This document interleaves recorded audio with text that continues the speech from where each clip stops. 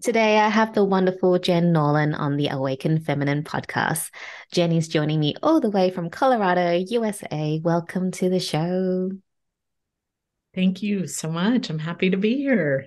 I'm excited for our conversation because I don't really know what we're going to be talking about, which is always the best conversations. So, Jen, can you please give our audience a quick introduction of who you are and what you do? Certainly. So, Jen Norlin, I am a coach, alignment and mindset coach. I love using human design in my coaching.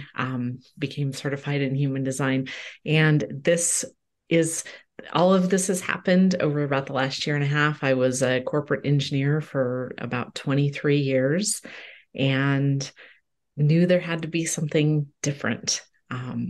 I had a very solid career. It helped me raise my girls and as a single mom and do a lot of things, but I knew there was something different that I was here for.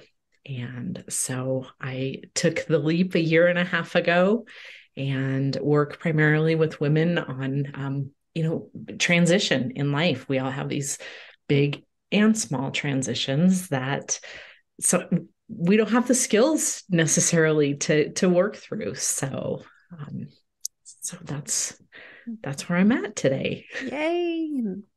That is Jen in a nutshell because there's so much more. And we've had a chat, maybe a few months ago, and I was like, what? You were an engineer? How, what? So I'll really love you. Oh, actually, no, before I get started on that, because I'm getting too excited listening to what you, the first question I have for you, because I love to start off with this is what is your definition of an awakened feminine? I love that question. To me, an awakened feminine is someone who is able to trust themselves, to trust the the knowing, the internal guidance, the self for making decisions and creating life the way that you want it to be.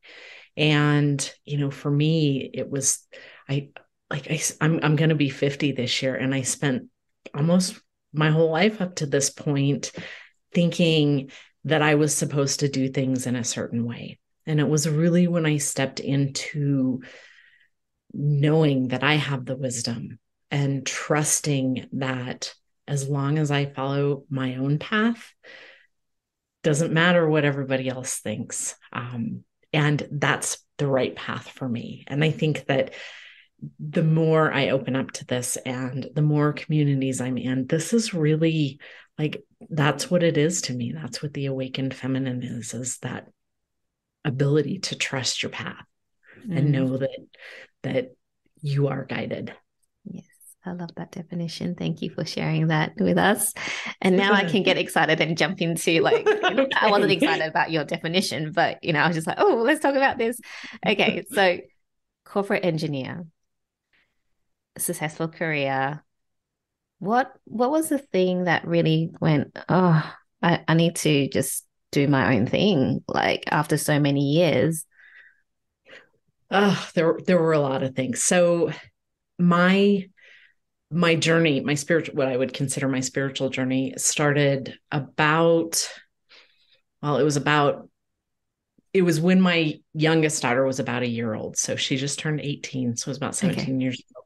And I was working, I was married, I had two daughters. One was 7 years old, and one was a year, or sorry, she was eight at the time, and one was a year old. And all of a sudden, I was having all of these medical issues that they couldn't figure out what was going on. It took them like 6 months. It ended up being autoimmune thyroid, Graves' disease. And I had to stop working. I wasn't able to do my job. And it kind of threw that veered off my path from where I had been going. And so in that process, I took a very holistic approach to my healing. And I I didn't totally exclude Western medicine, but the things that I was told to do didn't sit right with me. So I really started to dive into what my alternatives were, from the standpoint of Eastern traditional kind of, acupuncture and things like that. And that all felt really good and, really yummy as I was going through it compared to this approach that the Western medicine doctors were taking.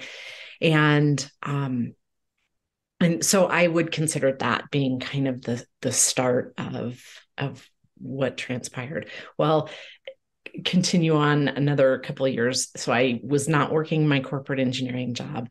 My husband at the time got fired, and we decided to start a photography studio. And so we were doing this. We made it about a year and a half. It ultimately led to the demise of my marriage. Ultimately divorce. I had a 3-year-old and a 10-year-old. And so, thankfully I was able to heal my body to the point where I was able to return to my corporate job and support my girls, and dive into this new world of being a single mom. And I was very thankful. I was very thankful that I had this background, that I had the ability to do this.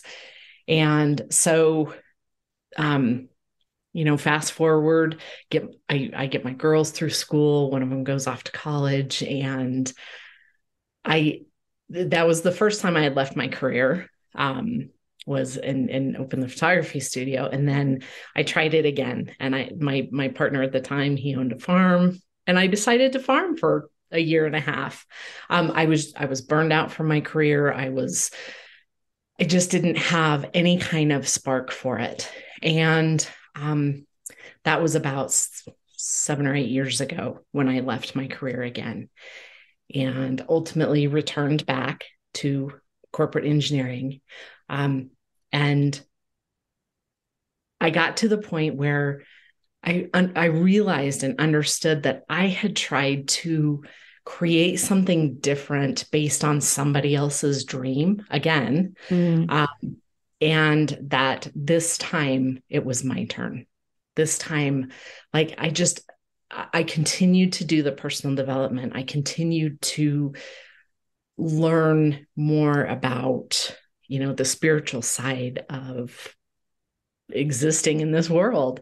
And it was the right timing to jump. I mean, it didn't make sense financially. It didn't make sense from the standpoint of I was coming into the kind of the top of my career and management and, all of the things that go along with that.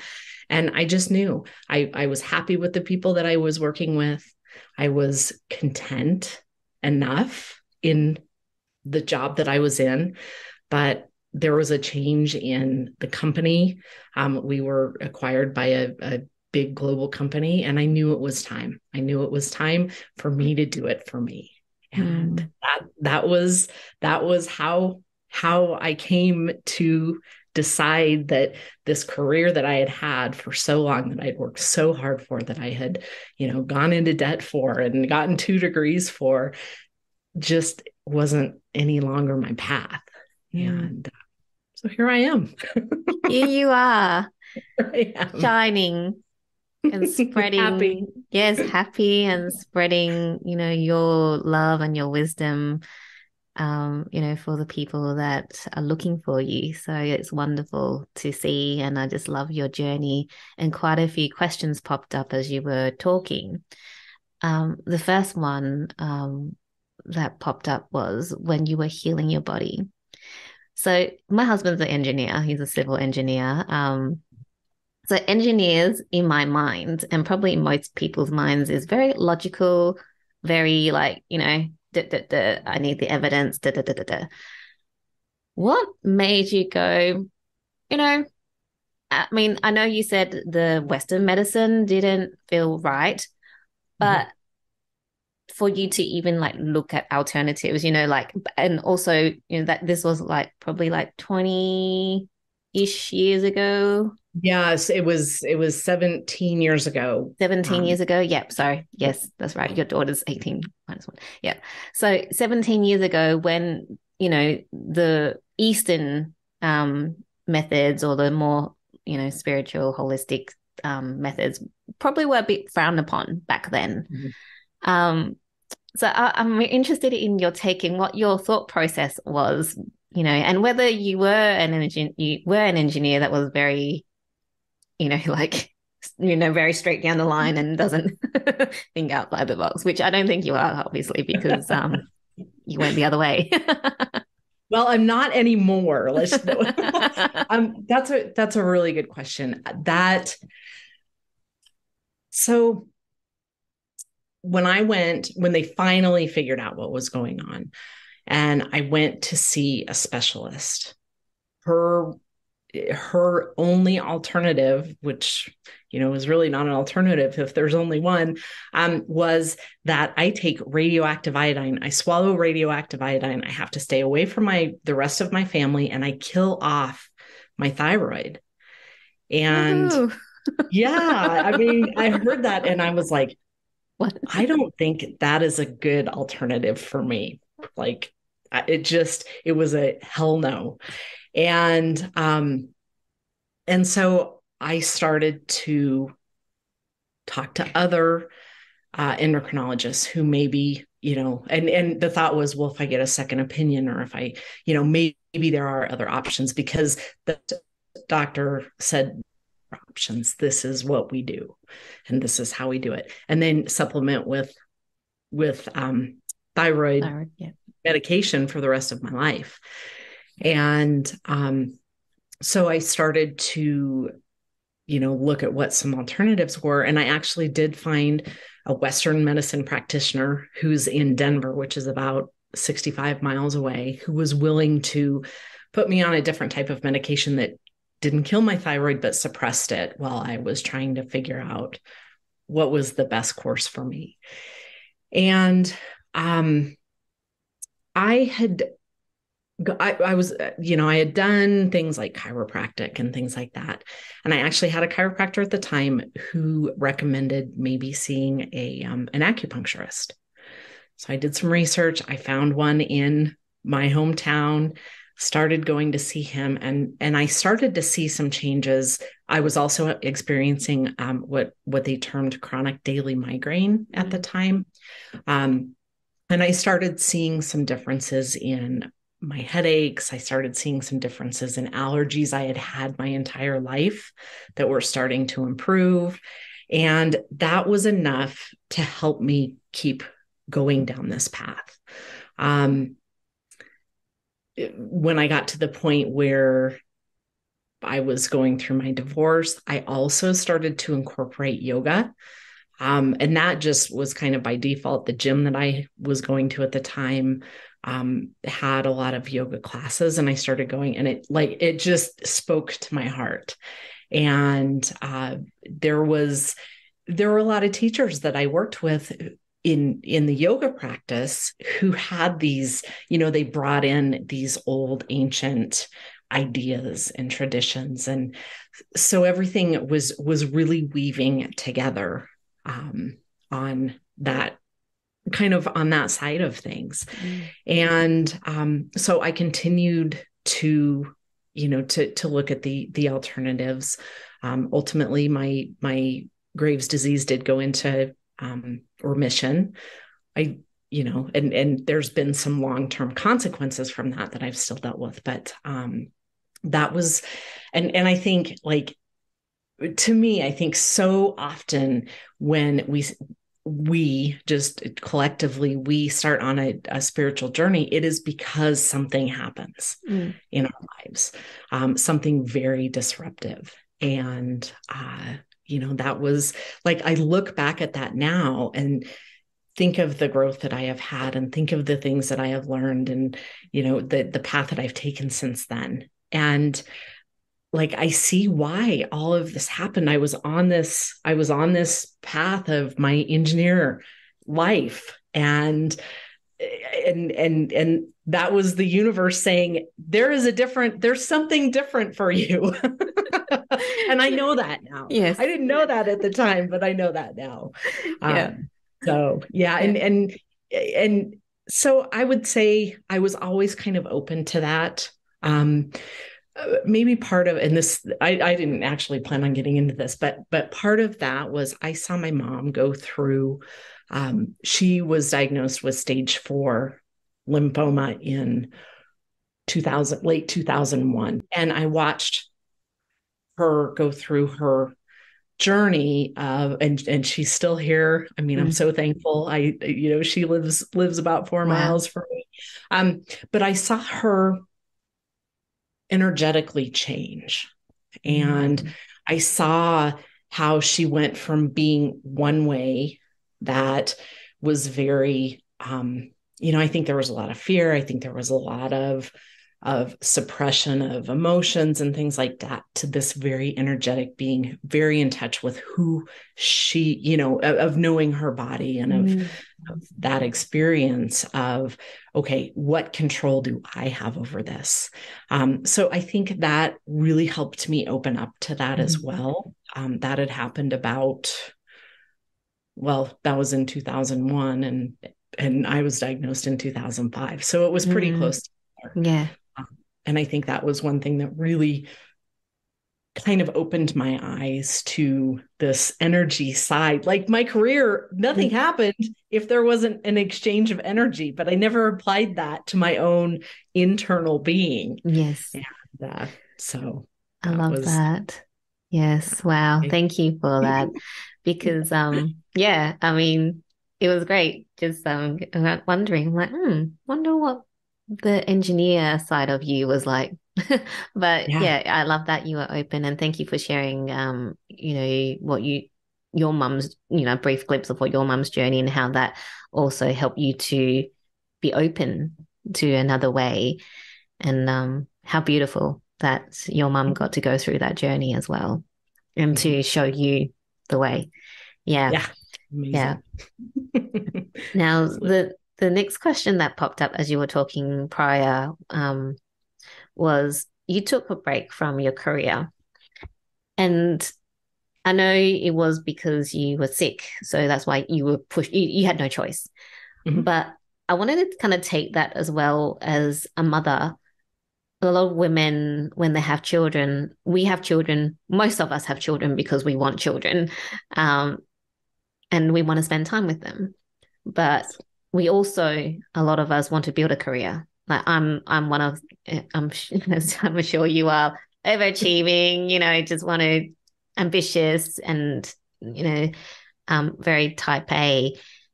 And letting go of a career is very hard. So a lot of times we kind of have this internal struggle of, well, I need to go back to work right now. Like as soon as maternity and leave ends, I need to go back to work to secure my place in the company, in the hierarchy, in the bureaucracy that a lot of corporations are. But you were thrown into this situation where you had to take time off work, and you went back, and you still were able to build your career. Are you able to talk a bit about what it was like to go back and still be able to have success, even though you took a break? Yes, that is a great question. And that is something that I think can be a real struggle. I only took 6 weeks when both of my daughters were born. And that's not true with my oldest daughter. I was still in college. But first of all, I think a lot of it comes down to understanding our worth, and that because in that corporate environment, we have to deal with, the people who have been there consistently, who have had, from point A to point B without any pause in between.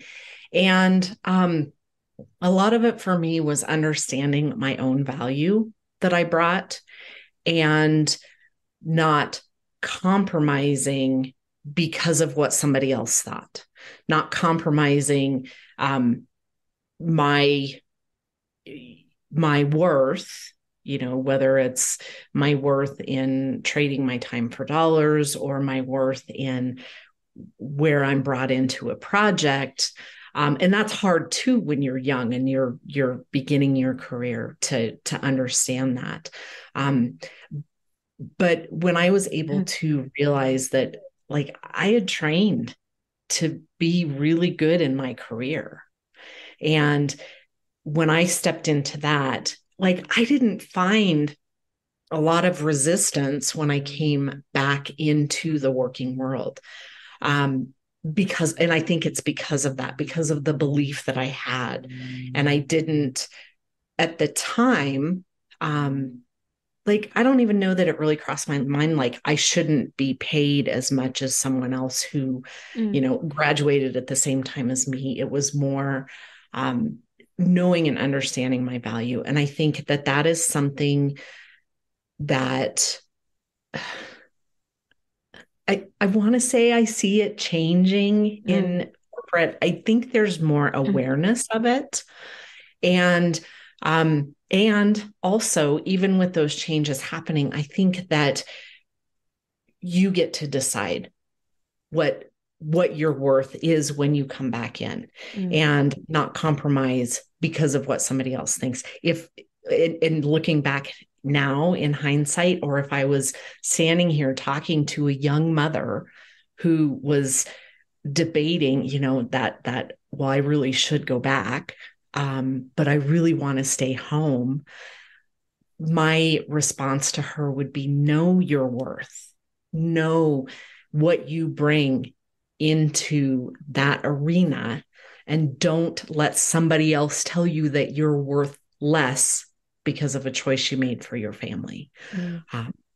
And that's who, in my mind, when you're on this path, those are the kind of people that I want to work for. Those are the kind of people. And if it wasn't that, listening, if you're sitting in a job interview and feeling that whatever it might be from someone else, that judgment or resentment, listen to that, because that's a very telling tale of stepping into a company or stepping into having a manager or somebody that, if that's your first glimpse of them, your first experience of them, it's important to understand what you're receiving from that. So, yeah, thank you for that. Did you go back to the same company, or did you go to a new company when you went back the first, like, after after you were sick? I went back to a different company. Okay.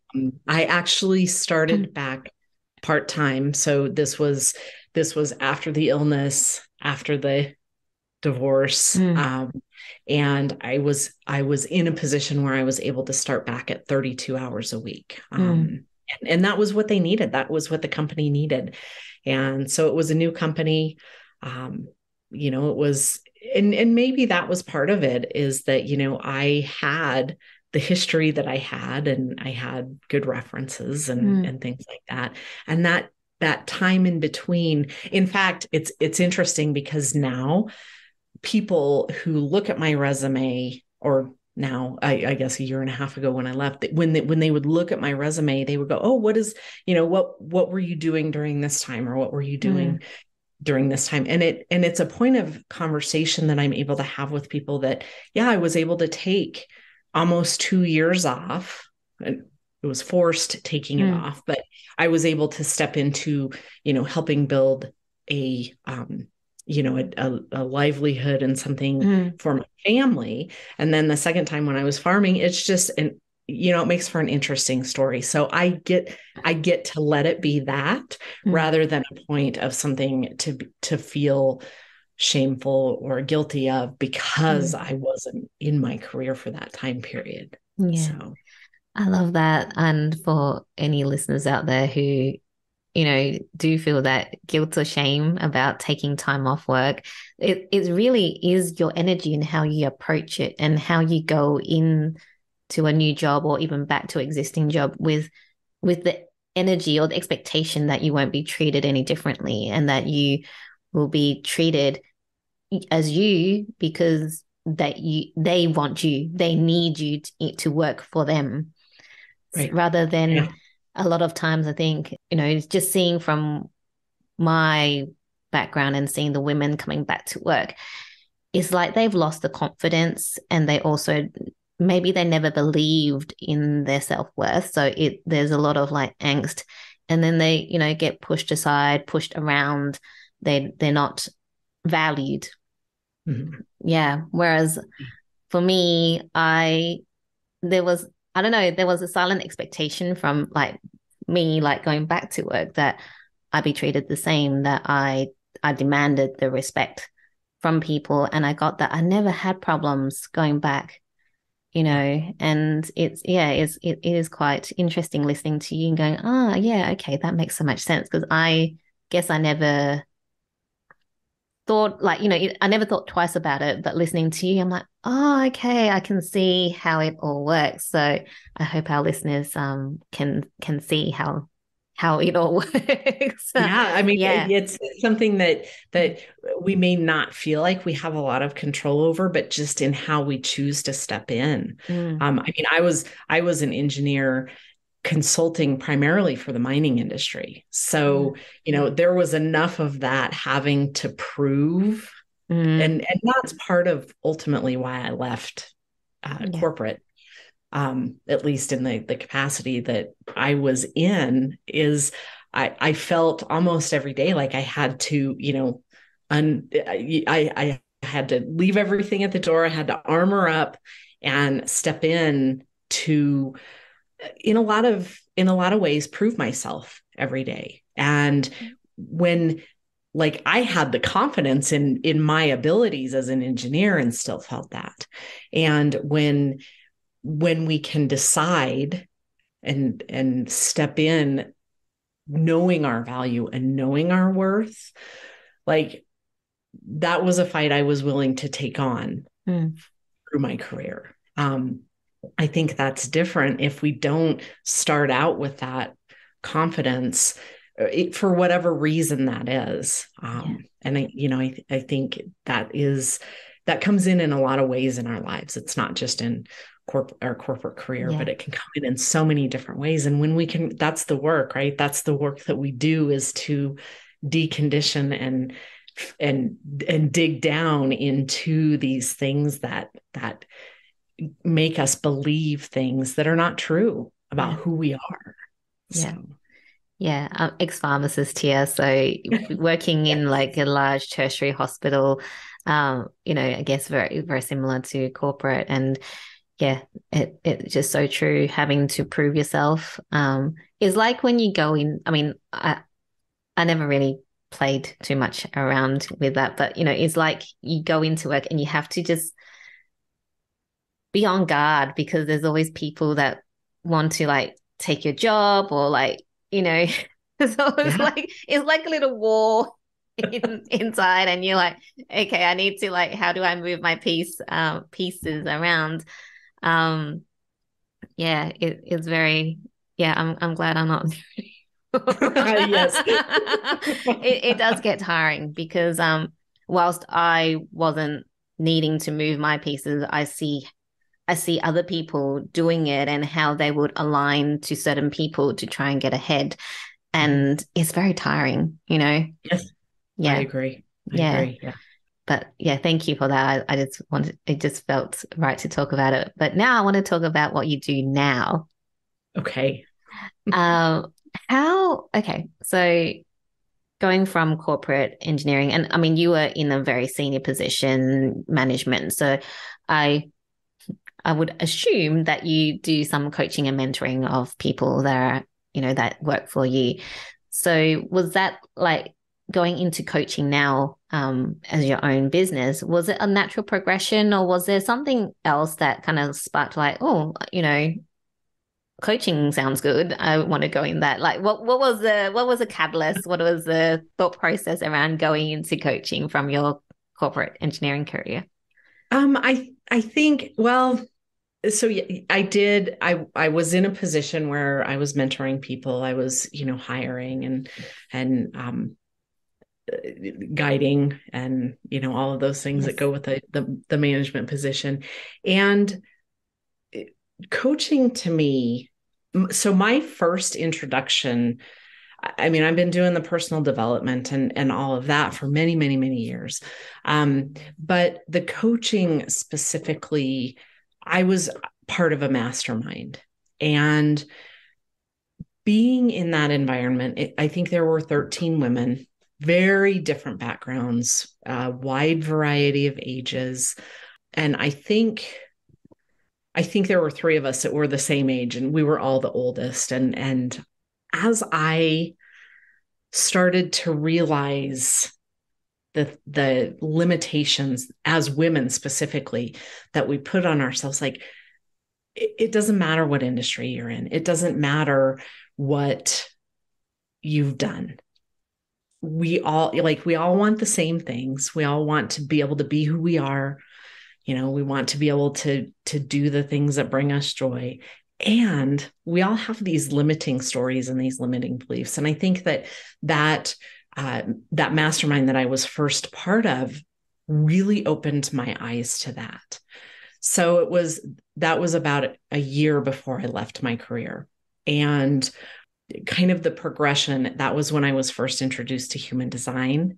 And as you know, because I know you love human design too, part of human design is deconditioning all the things that we've learned and all of the imposed, if you will thoughts and beliefs and from people who have raised us and guided us in our own lives. And as I started that process and I started to learn more and dig deeper into my own stories, I really started to see that sameness in women, and I work primarily with women, so that's why I talk about it more in terms of how women operate in this world. And so when I first thought I wanted to leave my corporate career, first of all, I knew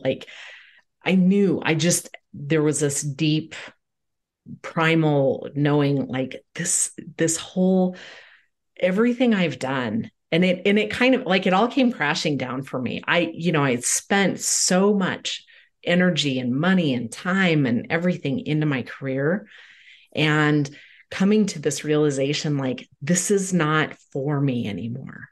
And that was the first hurdle for me to get over. Like, oh my God, everything I've done until now, I'm questioning. I'm, and not that it didn't all feed into what I'm doing now. But that was kind of my first thought. And then I was like, I think about the growth I've had. I think about the things that I've been through and the I've been through some really big transitions in my life. And I think there's been a large part of me who has normalized that. And in these communities, it's like, this is not normal. Like these transitions, we don't have the skills to be able to know how to handle things like divorce or illness or, a lot of these things that many, many, many women deal with.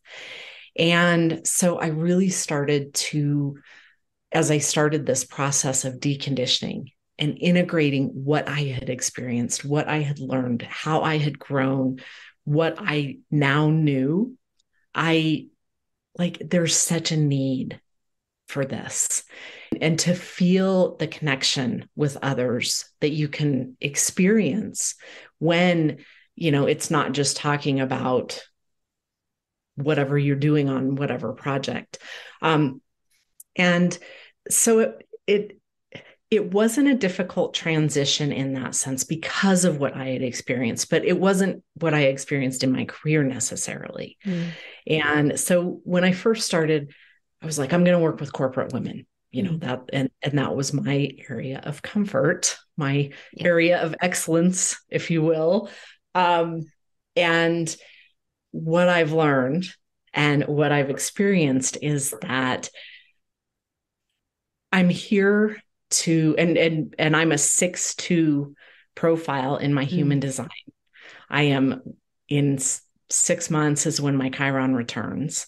And so I'm really in that role model phase of, and I look back on my life according to my human design. I'm like, of course it happened the way that it did. And so that's how I came to working with women through transition, because that's when we have the biggest opportunities for growth, or the biggest opportunities to turn in and shut down. And that doesn't, that's not limited just to corporate. And so that really helped me open up and expand the women that I work with, because we all have very, very, in a lot of ways, very similar experiences when it comes to things that lead to limiting beliefs. So, yes, I love that. I just love what you do and incorporating, and I think it's important when you when you put yourself out there as a coach or a mentor, that you have the experience in doing the things that you are helping people to do. And lived experiences, not just like textbook. Oh yeah, if you this happens, then you take this, and you go there. And it's also very unique, but being able to have been through lived experiences and taking your expertise and your experience to then help other women to do so, I think is very important. And I mean, you had a lot of big transitions. I mean, just the few that we talked about during the podcast is big enough. So yeah, that's really cool. And do you find your like how you mentored? I mean, that's probably a stupid question, but I just want to see what the difference is between you back in corporate mentoring people that worked under you, and like now mentoring and coaching the women that you help. Like, how have you grown since then? I think I want to see your growth and how you approach the mentoring. The differences. that's a great question. So much like so as a mentor in my career, it was very focused on, of course there was focus on attending conferences and expanding, making sure you're still in touch with what you're doing and things like that. And very little on the side of the personal. And I think that was another thing that happened in my career. Like, I remember one time I worked with a gal who, when COVID hit, she had a daughter in high school who was studying abroad, and nobody could travel. They didn't, like, nobody knew what was happening in the world. And she was obviously very upset about it. And she called me she said, Jen, can you come into my office? I need to talk to somebody. And so I went in, and she was talking about this, obviously very upset. And she said to me, that she had been told that she's too emotional and that she can't show that emotion in the office. And like, I still remember, I mean, I can still remember the second that she said that. And that disconnect, like, we have to disconnect. And so many of the women that I've worked with have said that to me, and I think of that disconnection, like, leave it at the door. You pick it up when you leave. And that's how I mentored, because that's what I knew in my career. And I think that was kind of like, we have these pivot points, these moments in our lives that can pivot. And I think that was one of them for me. Like, we're all still human. And I spend most of my life, a large majority of my life at my place of work. And when we're told that we can't feel those emotions, when we're told that, we just have to hold it together until we walk out the door, like, that disconnection it's exhausting. Mm. And like you said. And so that is something that has really shifted in me. Like, I was hands off with the emotional side of dealing with things in a Mm. lot of areas of my life, and in raising my girls and things like that. And what I have shifted to, and a lot of it has been through understanding human design, understanding our energetics in this world, my own, and my girls, they're both 6'2" profiles as well. Oh. And so just understanding that it is really important to honor other people and how they experience the world. And that, as a starting point, is really where my growth came from in my coaching, and what has helped me shift from that way of mentoring that I used to Mm. do into the coach that I am today, and in working with the women that I do. Even in my parenting is so different now. My girls are 18 and 25, but I parent them so differently now, not only because of their age, but because I understand better how they experience the world. And that's so important when, as a coach, in my mind, when I am in a relationship with a client or with someone, to understand that they experience the world energetically very different than I do, and being able to honor that, and being able to, and it's received, from the other person in a very different way than if I just step in, based Mm. on what I know and what I've experienced. Yeah, I love that. And I think in the world that we're living in now, it's just so important to honor each and every person's way of being and understand that everyone sees the world a bit differently. So offer that compassion and kindness. It goes a long way. Both in it, like, is this energetic exchange rather than going, why don't you see it my way, and then yeah. And I love that it's helped not only with your growth in coaching, but also in your own personal life with your girls and relationships and things like that. And it's beautiful that you're being able to do that. I'm just looking at the time going, oh, I want to ask you a few more questions, but yeah. I think what I'll love for you to do, Jen, is if there's any take-home messages that you have for our audience, what is the take-home message that you have for our audience before we wrap up? Oh, that's a big question.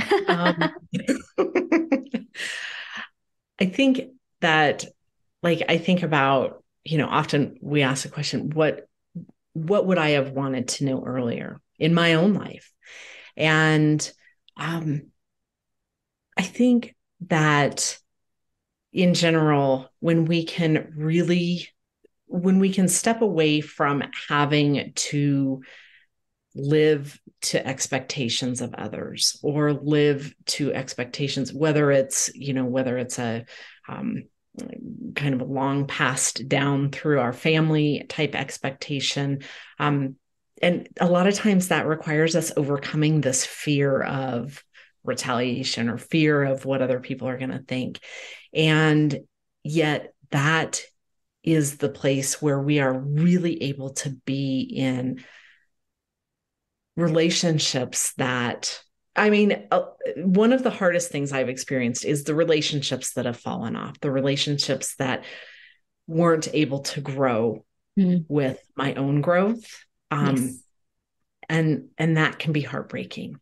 However, the growth that I've experienced because of that has been tremendous. And that requires working through that fear, that requires working through that need to please, and that living based on other people's expectations.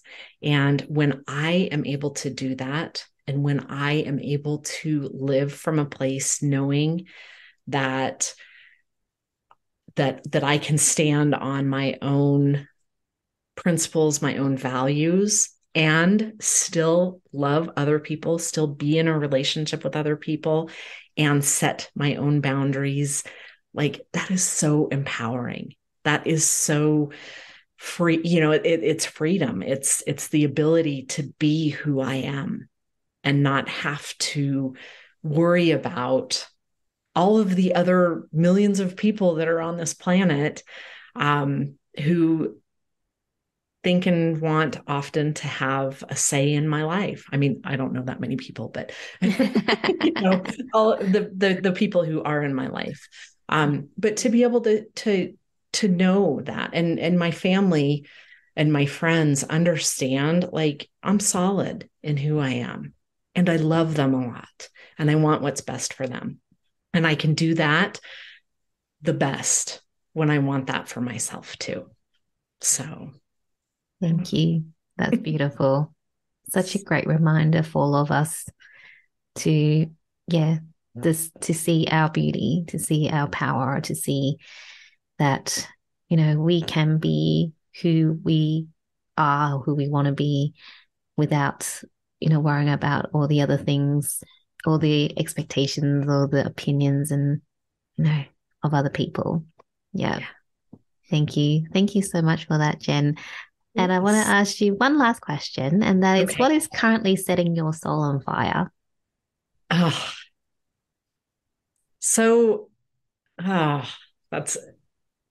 I love that question too.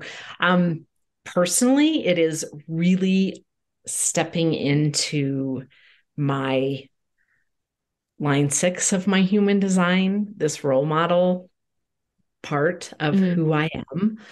Like, I knew it existed, but the level with which I live my life from there now is just like, it's so amazing. And it has had so much impact in all areas of my life, helping others see their own greatness, see, like, watching someone walk through her path and get to the point, like that aha moment, or that point where it just clicks. And that to me is so amazing and so beautiful. And it doesn't matter if it's my sister. I've seen that in my sister. I've seen it in my girls. I've seen it in my clients. And that is what gets me out of bed in the morning. That is what keeps me going. And it's just because that's where I choose to live from. And I know the power of that. I know the fulfillment of living from that place. And to see that in other people is really, really amazing. Oh, I love that. Thank you so much for sharing that with us, Jen. And I've just had such a wonderful, wonderful time speaking to you today. You've got, such a beautiful personality. And so thank you so much for sharing your love and wisdom. If people want to find out more about you, how they can work with you, where's the best place to go? Probably my website. My business is True North Alignment. And so my website is just truenorthalignment.net. I have my one-on-one human design stuff there. I also do one-on-one coaching. That's what my different programs as I release them. So that's probably the best place. I also just started a new YouTube channel. And so I've been putting a lot of new content up there. It's my name. I did send the link to you, but can send that again. Yeah. It's called What the Hell Do They Know? And it's really kind of sums up my, like, and I lived what I thought I was supposed to, what they said, whoever they are. And now I'm like, okay, what the hell do they know about me? I'm the one who knows best about me. So that was the inspiration for the name on my YouTube channel. Love it. I love it. So I'll have all your details in the show notes so people can reach out to you. Thank you once again for this beautiful conversation, Jen. Well, thank you for having me. It's been a pleasure.